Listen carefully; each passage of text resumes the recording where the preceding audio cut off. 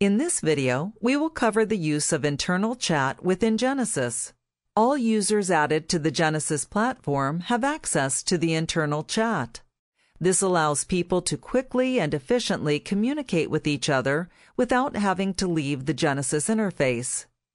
Opening the chat panel shows any active or historical chat conversations you've had with other users or with any groups. To start a new chat, click the plus icon. You can search for an individual person, an official group, or start your own personal group. Personal groups do not show up in search results and will not be saved. You can choose to favorite any direct or group chats to keep them in their own category for easy access. If you do not need to keep a past chat open, you can also click the X to remove it from the panel.